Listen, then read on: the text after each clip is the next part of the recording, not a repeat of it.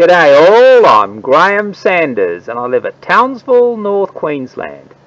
This is where latitude 19 crosses the east coast of Australia. Gee, I almost stuffed that up. Let's talk about when bees come out to forage. Now normally you expect bees to follow a life cycle. They hatch and they firstly will probably be nurse bees. Then they may transfer duties to producing wax, and then they may go on to be guard bees and then foragers, and it's well known that honeybees, these are all certain stages. But native bees have been shown time and time again that they can revert to different stages. So watch this video now from the beginning and you're going to see a number of bees coming out that look bigger than normal worker bees or foragers. If you look at them, they're whiter, they're furrier.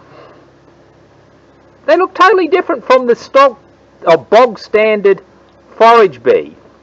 And these are newly hatched workers. And what's happening at the moment is there's a pollen run going.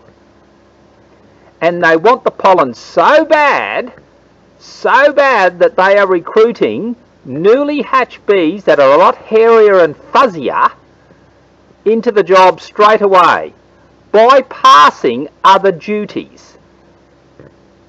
Now they do this forwards, as you can see here in this video, but we've shown time and again they can also do it backwards. In other words, foragers can revert back to ordinary in-hive duties. It's a very unique property of native bees, and it's why methods like the brood lift method works so well.